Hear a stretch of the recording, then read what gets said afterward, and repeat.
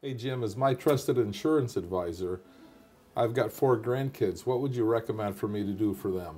Well, John, I'd recommend the same thing we did for our first granddaughter, which is a 15-pay life insurance policy, which means 15 years from the day you pay it, start paying it.